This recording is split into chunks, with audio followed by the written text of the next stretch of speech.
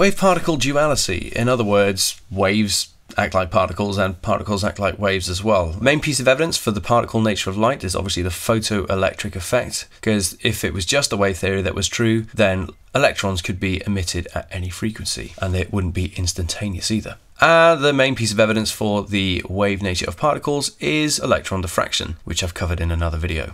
But some of these ideas were pretty contentious at the time, even though we accept them now. Newton loved particles, he hated waves. And he thought that he could explain refraction by talking about a particle coming in like so, and then it reaches a more dense medium, and as it crosses that boundary, it's accelerated by the more dense material here. So he thought that he could explain it using particles. It was Christian Huygens, or Huygens, Dutch physicist, who claimed that actually no, light acts like a wave because of diffraction. You can't explain diffraction using a particle model. Newton's theory of his corpuscles of light was ultimately flawed because he thought that these little bits of light travelling along had mass. But he was kind of right because, well, we now know that light exists in quanta as well, and that is photons, but they are very different and act very differently to what Newton theorized. Both Newton and Huygens came up with their theories, but it took a long time for Huygens to convince everybody that his theory was right because, hey, it was Isaac Newton. And Isaac Newton was a pretty important physicist. Just goes to show that you can't really trust the scientist, you got to trust the evidence that you see before you. Newton, however, could explain reflection using his idea of corpuscles because, well, we know that's what particles do. It was James Clerk Maxwell who really started to find out a lot about the wave nature of light. He noticed that when he had a piece of wire with a changing electric field, that produced a changing magnetic field, and then that changing magnetic field could create a changing electric field as well. So he knew that the two things, electric fields and magnetic fields, were intrinsically linked. And he theorized, and later proved, that light has to be made up of two waves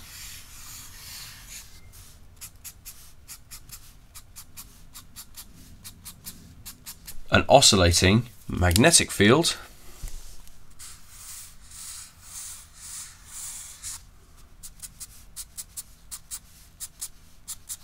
and an electric field oscillating perpendicular 90 degrees to each other. And because he did a lot of work with electric fields and magnetic fields, he knew how well magnetic fields and electric fields could be set up in free space. Air is the closest approximation. For an electric field, this is permittivity of free space. Magnetic fields have a similar constant called the permeability of free space. What he found is that if you combine these two constants together and take 1 over the square root of the permeability times the permittivity of free space, it comes out as 3 times 10 to the 8 meters per second. That's right, we found c, the speed of light in free space in a vacuum, by using these two constants. Hertz was the first one to measure the wavelength and frequency of EM waves. That's why the unit for frequency is named after him. What he had was a very high PD applied across two little balls like that, and what did he see happen? He saw a spark being produced. What he had then was a loop like so, and he saw a spark being produced across the gap there as well. That showed him that we obviously have waves that are traveling from one to the other. Now, the waves responsible for this couldn't have been visible light because they could go through some objects. He called these radio waves. Incidentally, if we're thinking about this in terms of magnetic fields, then we have an oscillating magnetic field with the EM wave, and so that means that we get an EMF being induced in the loop on the other side. So how did he measure the wavelength of these waves? Well, he did it using standing waves. What he did was have a metal sheet that reflected the waves back, and when it was just at the right position, he found that he could move this detecting loop back and forth, and when there were no sparks, he was obviously at a node. Moving it along and then measuring the distance between the nodes, he could find out the wavelength of his radio waves. Knowing the speed as well, he could find out the frequency. He also had another type of detector which consisted of two bits of metal called a dipole. Then this was connected to a small gap where a spark could be produced. What he found was when the dipole was like this, he had a spark being produced across the gap connected to it. But when he turned it through 90 degrees, there were no sparks produced, which proved the transverse nature of these waves, because it meant that the waves being produced to begin with had to be polarized. So there are two types of microscopes that make the most of the fact that electrons act like waves as well as particles. The first one is a TEM, or a transmission electron microscope. What we have is an electron gun, as per usual, and we fire electrons downwards. Now the problem is with the electrons is that they actually go out at an angle. They're not going to go in a perfectly straight line. But we do want them to, whenever they hit whatever sample we're looking at, to go in a straight line. So we have these lenses, quote unquote, here. But the problem is they can't be glass because, well, it's electrons, isn't it? So these are actually magnetic lenses. What they do is that if electrons go closer to this magnetic lens, then they're going to be deflected more. Ones that don't go as far don't. So actually what they do is focus the electrons where we want them to go. And after these first set of lenses, the electrons go straight down in a nice straight line to our sample, a very thin sample. Now with your sample, where it's thick and you've got have lots of atoms, then you have few electrons transmitted, in other words, let through, passing through. Where it's thin, you have lots of electrons transmitted.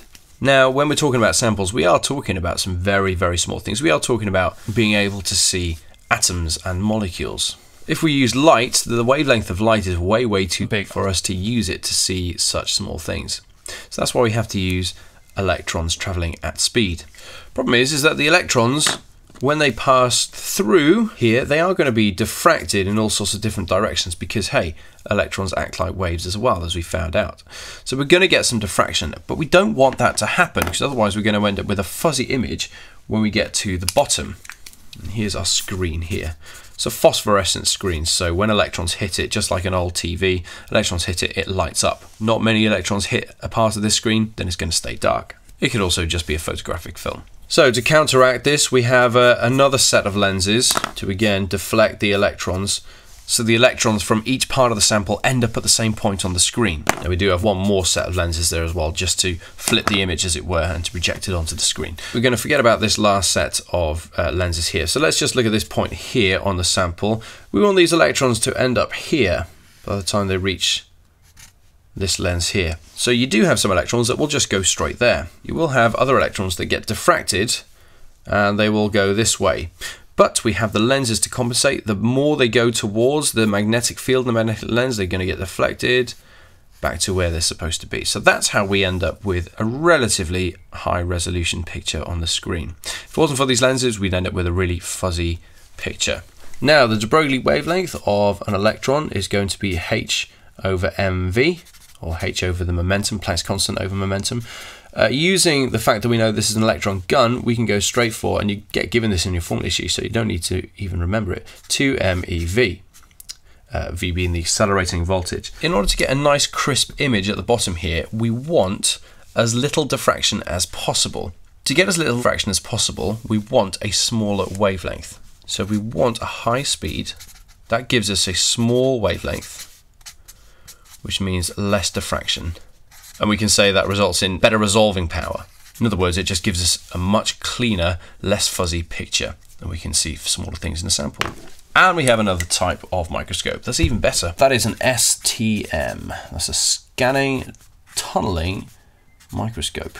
Now, there is a third type of electron microscope as well, which we don't cover in Turning Points, but that is called a scanning electron microscope. But the tunneling, that's the important word for this microscope here. So let's say that we have a sample here of something very, very small. Maybe these are atoms and we have one atom down here, so on and so forth. So we have some hills and we have some valleys, don't we? Just blown up very big. What we can do is get a very, very small probe. What we do is charge the sample and the probe oppositely.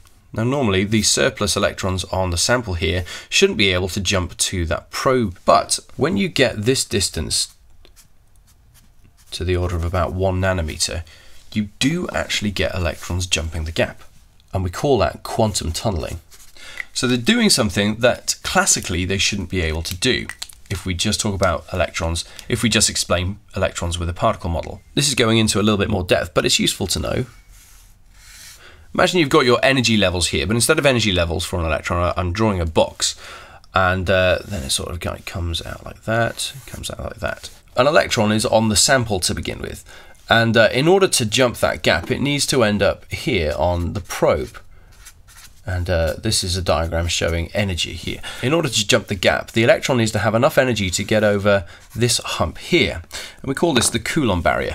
And if electrons just worked as particles, then an electron that would be here wouldn't have enough energy to jump that Coulomb barrier. But taking into account a quantum, that is a wave model of electrons, we can model them, electrons, as a wave, bouncing back and forth, as it were, inside of this potential well. Now, because electrons act like waves, they have a probability associated with them, probability function. In other words, there's a very small probability of them doing things that they shouldn't normally do. What happens?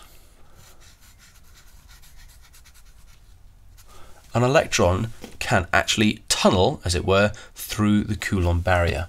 And that literally is just because it always has the probability of doing that. So, a lot of the electrons will just stay here according to their probability, but you will get the odd electron jumping this gap to the probe. And the closer the gap, greater probability of tunneling. That means that you get a higher current.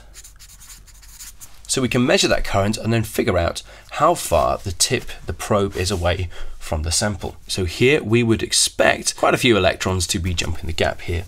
What if the probe was here instead? Can you see that it's further away from the bottom of this valley here? So we'd have fewer electrons jumping the gap, a lower current. So we know that we have reached a valley here. That's one way of doing it. We can have it at a constant height, measure the change in current. Second way of doing it is to have a constant current. And you measure the change in height that you need to achieve that. So it's almost like when you're at the auto car wash and you have your windscreen here and the dryer comes along and it detects that it needs to move up. And so it tries to keep at a constant height above your windshield. Same thing here, the probe goes along and it says constant current, constant current, constant current. Oh, actually the current's gone down. I need to move it down in order to get a constant current again. And then goes back up there. So that's the two ways that you can use a scanning, tunneling electron microscope.